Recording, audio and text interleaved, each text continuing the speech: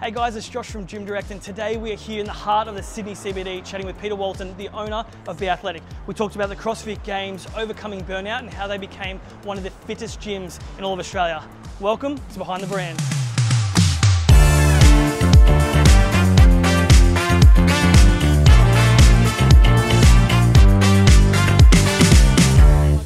Josh from Gym Direct, and I'm here with Peter Walton from Be Athletic. Pete, thanks so much for sitting down with us and having a bit of a chat. Cool, mate. Thanks for having me. No problem. I want to get started from the beginning for you guys. Obviously, there is a rich history within the gym and the product that you've created. Can you take us back to the beginning of Be Athletic to where it is now? Yeah, cool. Well, like Be Athletic, we were CrossFit Athletic originally.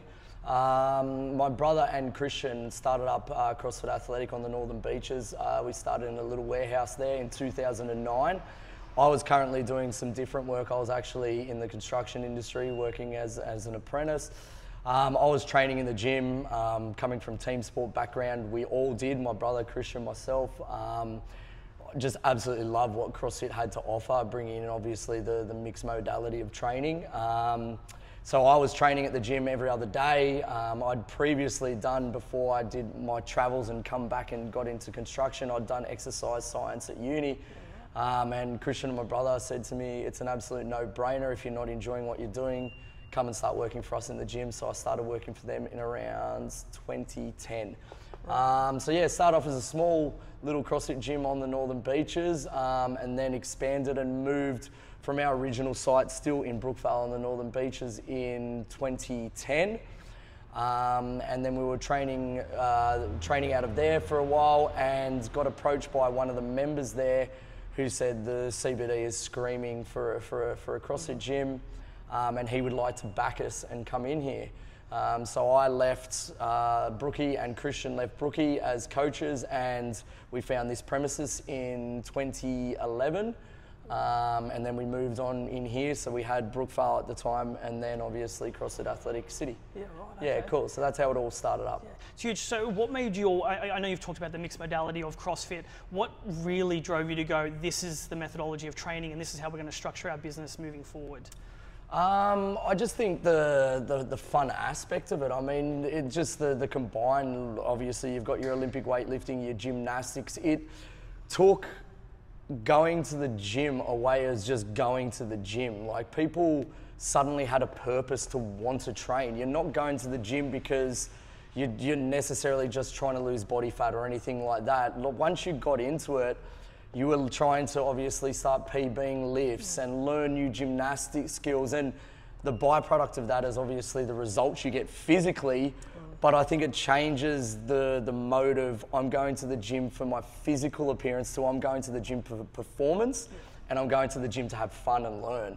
And I think that is what we saw as the best thing of CrossFit. Yeah, for sure. For when it first started, and I think still today. Yeah. So in 2011, CrossFit brought out the teams. You guys obviously were killing it. I mean, your resume, or I should say, CrossFit or Be Athletic's resume, whether it be at regionals or the games, is fantastic. Yep. Probably one of the fittest gyms in Australia. That might be my just biased opinion, but how did that sort of, did that kind of go, okay, there's an avenue for us to really motivate our members to go, hey, there is this end goal here. If you push hard enough, we can work into that competitive space.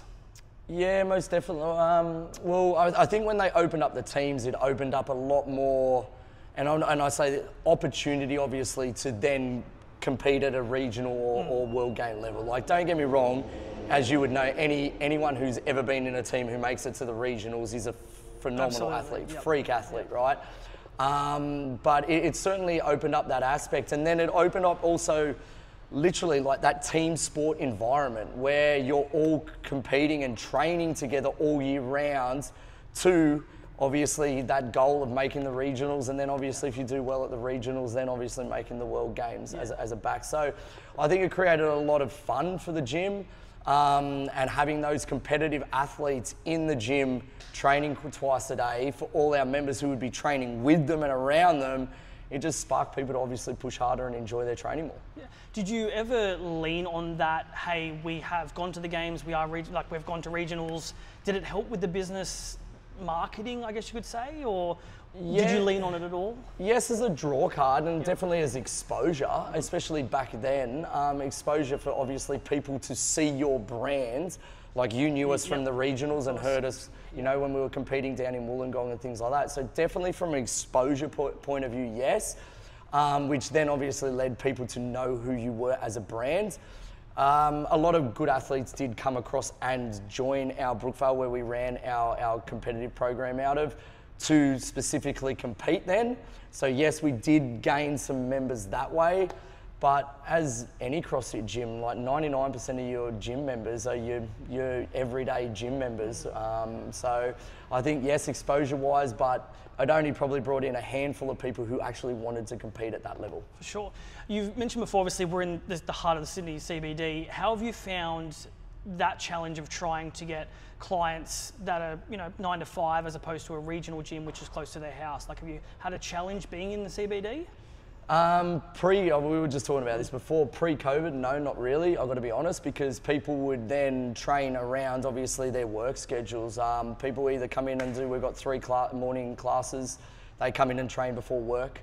Our lunch classes are really popular, so we've got the 11:45, 12:45 classes at lunch, and then evening classes, 5:30 and 6:30 in the evening. So people kind of train around their day. So I think, the everyday athlete can come and train in the CBD, and that's what people really enjoy about it. And I think the fact that they turn up to the gym, they're in here training with their mates, they don't have to worry about what they're doing for the day, they don't have to worry about what am I going to train, what am I going to warm up, how am I going to do this. They turn up, we warm them up, we get the skills going, and then we rip in. So I think that's what people like about it, and it obviously makes it easy to fit into their day. For sure. When you, look at CrossFit's methodology, it's all about community. Yep. How important is community here at Be Athletic, whether it be here in the CBD or the one in Brookvale? How important is that, and what do you guys do to help foster that as well? Oh, it's massive. Like, I think if you ask anyone in the CrossFit community, the greater CrossFit community, I think it's a wonderful thing. We've been so lucky to have a massive community in all our gyms. We did have Monavale for a while. Especially like when we had teams competing at the regionals, we'd have, 100 to 150 people come down, fill up sections of the stands, cheering our athletes on, because obviously they knew and trained with the guys. So that would be across, like, even though we were competing out of our Brookvale gym, we would get at least 50, 60 people from the city who might not have even met them personally, going down there to cheer on their team and their community, because they're a part of what was CrossFit Athletic, or now Be Athletic, right? I think that's a huge part of it. We do a lot of social events. We do birthday parties. We have a big Christmas event. We're doing this evening, Friday night's in-house games day, where we're all dressing up, and we've got partner workouts that we do. At the end, we have a few beers and a feed, and then a few members will most likely kick on together, and So lots of different social aspects that we do along the year as well. For sure. When you look at, the business model for yourself, you can take a step back.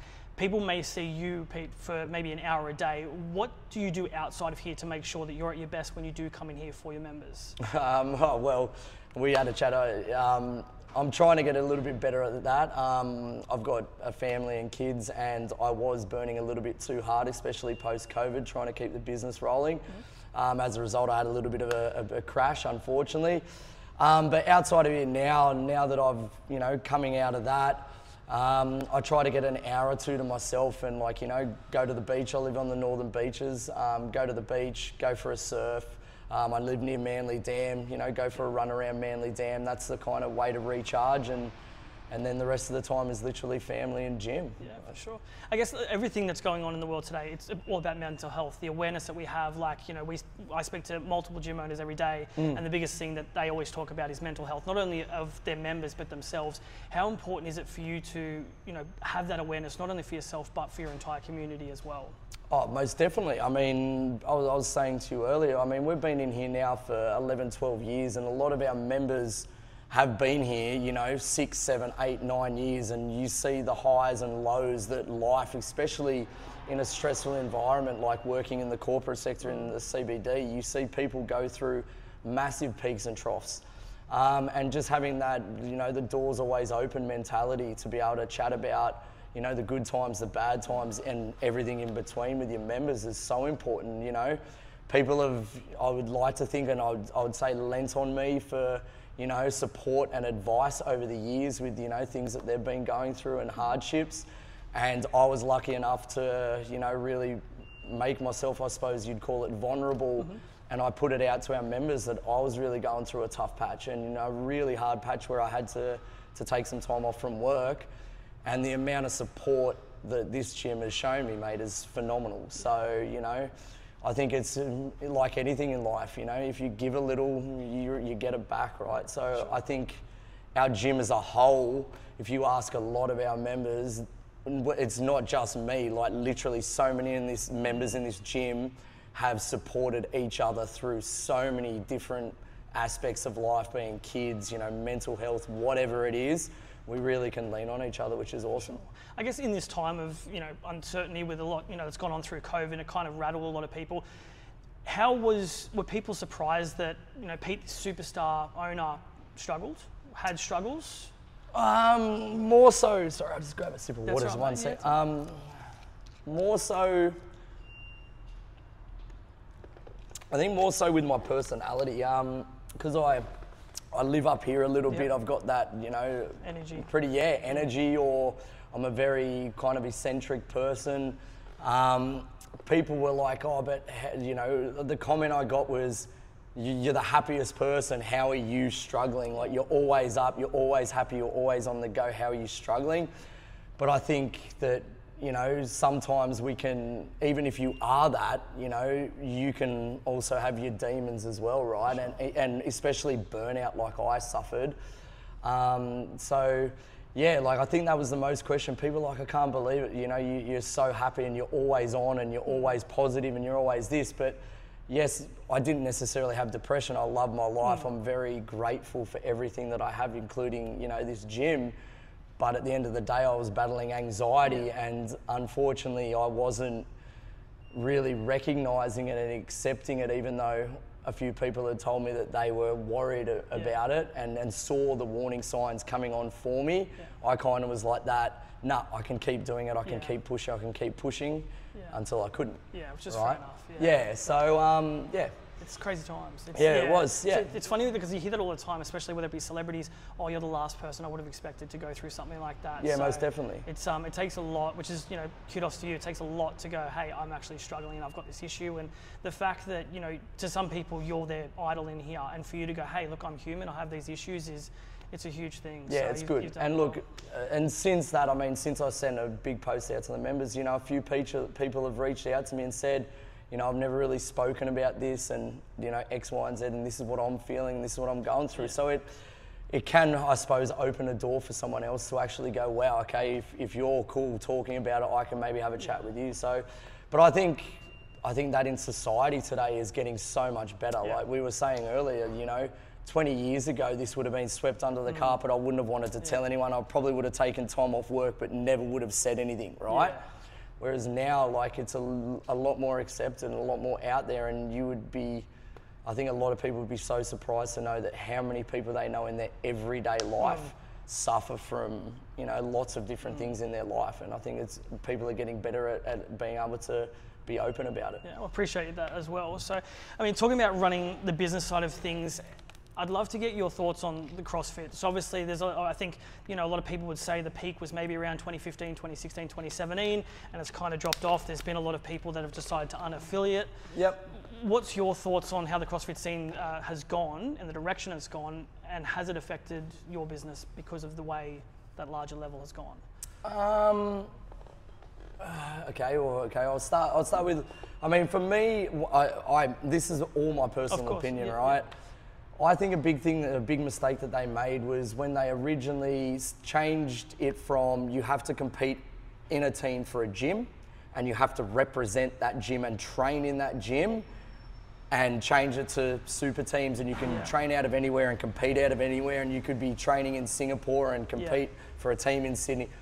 I think that lost a lot of what, this is just speaking from my gym and speaking from my members' perspective, because so many people have said, it's a big shame because then you don't know your athletes personally. So when we used to compete under CrossFit Athletic, we had our crew training out of Brookvale. They'd all train together. Everyone knew them. Even if the city guys didn't get down there, they'd see them at social events and all this sort of stuff. You had genuinely a team to go and support. So even if you're never making the games yourself, like I unfortunately never made the regionals or anything, even though I was pushing pretty hard for it, I had my crew that I could go and support down there, right? Whereas now that they've brought in these super teams, and don't get me wrong, by bringing in super teams, the level of CrossFit, if you like watching amazing stuff, is just phenomenal. Sure, yeah. What these teams can do is just out of control. But it's taken away that community aspect for me. And I think that was a huge mistake that they did for the regionals, especially Wollongong, where it used to go off down there. For sure, it definitely did. When it comes to, I guess, programming, it's one of the things that takes up a lot of the coach's time. Is that something that you're doing? Is it something that any other senior members are doing? Like, it does take a lot of time. So how do you plan and execute programming? So at the moment, we follow, for our CrossFit program, we follow Proven at the moment. Which is going pretty well because obviously it does free up time. We programmed our own CrossFit program for, oh goodness, the best part of 10, 11 years. So at the moment we've got, sorry, I'm pointing to the board, so they won't be able to see. We'll do a B-roll, we'll set something up, guys, make sure we get that organised. So. A metabolic conditioning program, and we've also got a functional strength program. So we do all our own programming for our metabolic conditioning and our functional strength. For anyone that knows CrossFit, metabolic conditioning, Metcon, so it's just more strength and cardiovascular conditioning. We've taken the high-end gymnastics out of it and the highest-end lifting, so we'd never snatch in it. Outside of that, it's all about, volume, strength, and conditioning. So I'd say in our gym, especially in the CBD, probably it'd be our most popular program now. About 70% of our members are doing it because it's just got that really fun variety, mixed modality training every other day, and people who aren't necessarily concerned about wanting to perfect a snatch always get obviously a really good workout and can work their strength and cardio and that. And then the functional strength being pure strength program, lots of core, lots of accessory type work. Sure. So, your squat, deadlift, press with all your accessories thrown in. Yeah, for sure. Being a business owner and managing, hundreds of clients, how have you managed the, I guess, growth and maybe like a little bit of a setback, especially through that COVID time. How have you kind of managed and worked your way through that to still be standing beyond the COVID years? Mate, it comes back to community. I mean, I think a lot of CrossFit gyms did this as well, and this is where a lot of gyms, I think, struggled, especially through the lockdowns and stuff like that. We had such an amazing community that, like, all our members said, if you give us a piece of kit, we did all the online stuff, the Zoom, the Zoom classes, and then when they opened up parks, we met all our members at different parks around. So the community stuck by us, which kept us going through those really hard times, especially in here when you're still paying exorbitant amount in rent and things like that. The community sticking by you. We literally gave out every piece of kit. We gave out rowers, ski ergs, bikes, barbells, plates, kettle, everything. So everyone had a piece of kit at home and everyone stuck by us and trained through that. So then obviously when you open the doors back up, you still had a good base of members to keep you going. Unfortunately, being the city and the way that working from home has changed, it has become a lot harder in the CBD with people doing the 2-3 day a week in here and working from home a couple of days a week. So that definitely has impacted us. But we're trying to find other ways of, opening up, 8 sessions a month type packs and things like that to try to get people who are training at home to still be able to train in here 2 days a week and have a gym membership at home. And that's where it's getting a little bit harder rather than having, everyone in here 5 days a week, which 90% of our membership base pre-COVID used to be, where everyone was training 5 days a week because they were in the office 5 days a week. So we're having to pivot a little bit around that. That's business owning. What has been the biggest lesson that you've had since opening the doors to today? Like, what's the biggest thing that you've gone, whether it be good or bad? Biggest lesson. There's probably a lot that's coming to you right now. I don't know, biggest lesson for me personally, and like, I should have probably practiced what I preach a little bit more in terms of my burnout. Like, I'm always talking to people about pushing too hard in their jobs, coming in here, smashing yourself at training, family commitments and all this sort of stuff, and burnout. But once you get into that rut as a business owner, and obviously I'm trying to save my business post-COVID and come out of all those stresses and having a young family and all that sort of stuff, I didn't really adhere to my own advice of, having time out and time down and pushing myself probably too hard. So I'd say, only because it only happened a couple of months ago, that's probably the biggest lesson that I've had to learn is when I don't need to be in this business, it is time to switch off, and you have to sometimes put yourself first, which I find very hard to do outside of here, and go and have an hour of your own time before then you obviously smash into family life and everything else that you want to do. Sure. So that's probably the biggest lesson I've learned. What's the biggest misconception around a CrossFit gym?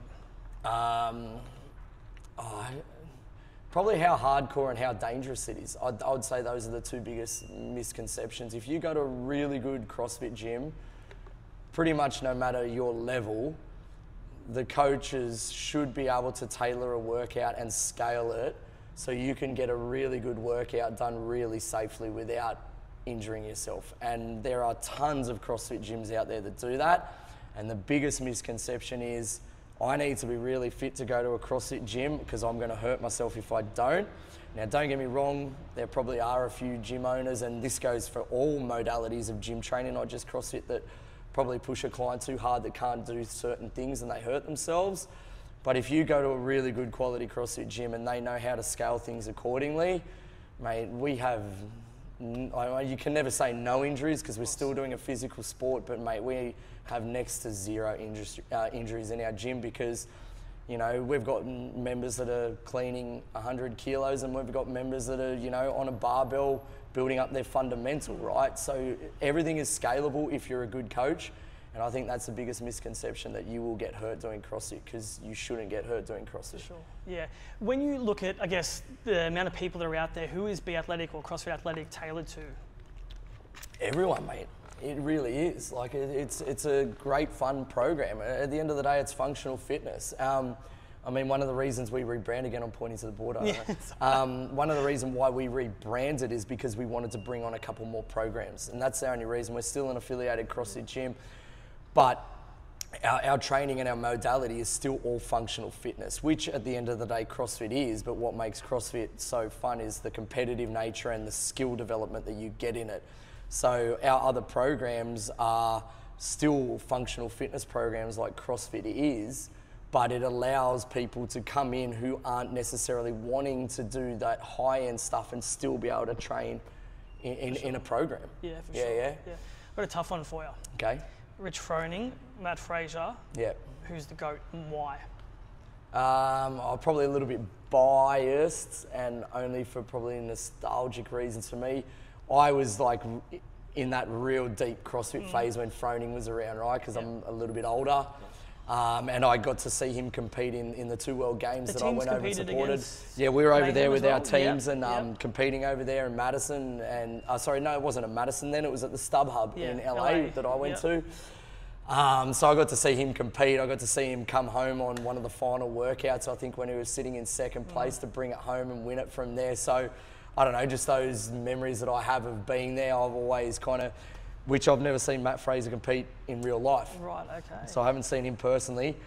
In saying that, I mean, if you look at Fraser, unbelievable athlete, him at his best against Froning at his best, I don't know, maybe leaning towards maybe Fraser. I think the closest we got was the regional workout when they went toe-to-toe, but Rich got him, but Matt was totally different mentally and physically at that stage to where he is now. So it's kind of hard, isn't it? Very hard, mate. Yeah. I mean, they're both absolute freak athletes, right? And both have been amazing for the sport, but more so, I think, just because I saw Froning compete, that's my guy. It's like, you know, the whole argument is Jordan better or LeBron better. Like, if you're an 80s or 90s kid, Jordan's the man. You know, if you were born in the early 2000s, LeBron and Kobe are the man, right? So it's just kind of, that's, I suppose, my way of explaining why I think so. Yeah. Have you got any plans to grow any bigger? Is there another sort of box, CrossFit box, that you're kind of looking to go, or are you more about quality over, you know, potentially looking at that next step? Yeah, I mean, I'd never say never. The hard thing when you grow, and I think any CrossFit owner like is having the staff or the owner or someone that you trust that is going to then obviously represent your brand and have the same product, because obviously you need the coaching quality. We've got the programs and the systems, but it is very hard to then replicate, you know, a gym owner and the community and all that sort of stuff. So I would never leave here myself, because this is like my baby that I look after, right? So if someone came to us and we had a really good feel about them and they said we want to open another gym here, I would never say never if that was the path that we were going to go down. But it is a lot of work to obviously get something started up, and coming out of COVID, we've only just got the CBD gym back to kind of a, you know, a level playing field of where we need to be and actually grow from here. So I really wouldn't have the time at the moment, but look, in two or so years, if we got the opportunity, I probably wouldn't say no. Is there much competition in the CBD for you guys? Yeah, I mean, you've got 168, which is down the road, who run a really good program. I mean, I've never trained there, but I know a lot of people that have trained there, and they're boxing in Alexandria. And I know that they do a good product as well. So, I mean, I know that they're good. Outside of that, there was a lot of F45s, but a lot of that has filtered out, especially since COVID. There was, I think, 5 in the CBD, which now I think are down to 1 in Martin Place. So yeah, there are functional fitness facilities. As far as CrossFits though, no, not too much. Right, okay. Is it hard, obviously we've talked about trying to get the staff, what is the, I guess, career ladder for someone? Just say, I wanted to come in, someone's watching this now and they're like, okay, what does it take firstly to become a CrossFit coach? Is there anything I have to do? And then what are the steps regarding to become a coach, whether it be at, you know, CrossFit Athletic? Yeah, I mean, CrossFit, becoming a good CrossFit coach, and I think this is what people are realising is so difficult. You actually need to become prolific at teaching and understanding and probably doing yourself to the most part so many different movements, and that's what actually makes it a really hard sport to coach, which also makes it a really fun sport to coach, because obviously you're always coaching different stuff, right? I personally would go on, and this has always been like our hiring policy in here, is more so if someone shows that they have passion, if they absolutely love it, they love training themselves, they love coming into the gym, they love being a part of the gym and the community and the members and being around the members, everything else is, you know, teachable off the back of that, right? And if someone's just got an awesome attitude and you can tell that they're going to be a big part of your community, I think that is really good. And then obviously you would start bridging them into teaching them, getting them to start doing some PT as well, some personal training with one-on-one clients, and then start developing them in the higher end stuff, like, you know, start getting into your cleans, your snatch, your pull-ups, your muscle-up type stuff as a coach. Or the Olympic lifting. Yeah. I think that's what some people realise or forget to realise about, you know, CrossFit coaching or weightlifting, is that you're not coaching the movement, you're fault finding. Yep. You're trying to work out exactly what's going wrong with the movement and being able to correct it is a different thing. So I couldn't agree any more with you. What's been the biggest success that Be Athletic and CrossFit Athletic has had since its inception? Big success, I would say the longevity of our businesses. We've been around, Brookvale's been there since 2009 now, so that's coming up to 15 years. We had our 10th birthday last year. We're approaching 11 years in here. With all the hardships, I think, especially for gyms and you know, the changes in, you know, you've got all these different things like High Rocks coming out now, but, you know, we're still lasting the test of time. I think that would be probably our biggest success.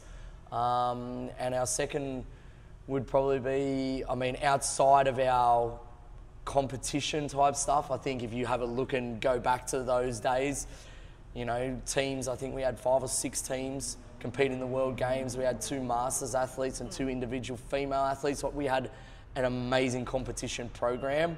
And then probably lastly, our community. I think those are the 3 best things that have come out of our gym. The community of people.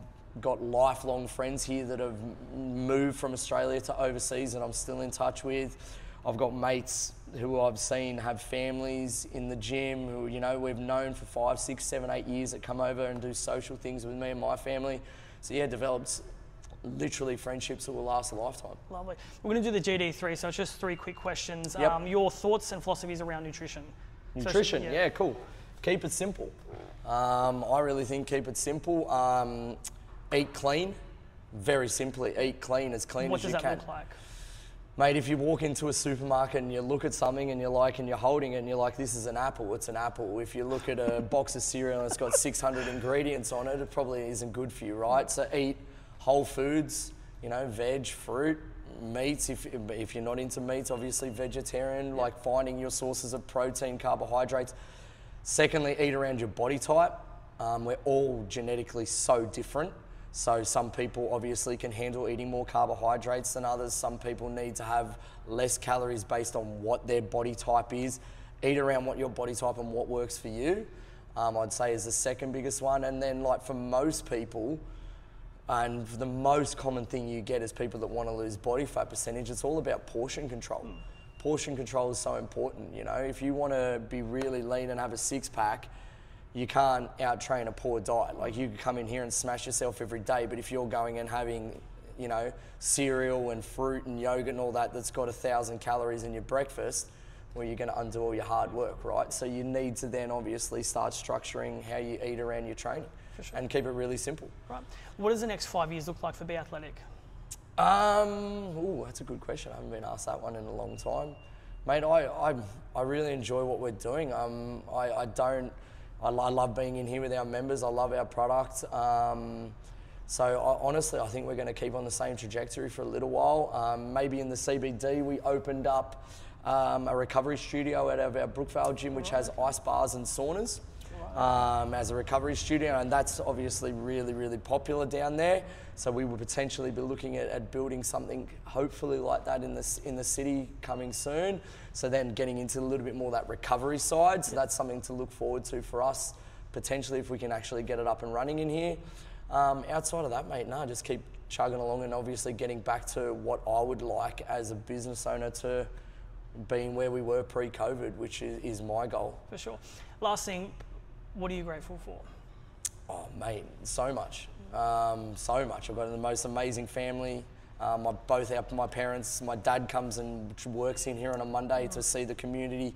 My mum and dad both go to our Brookie gym and train down there. My partner used to train in here before kids and working from home. I've got the most amazing boys. I've got an epic team in here. We've got such a good staff. We're very close, so I've got really good support around here.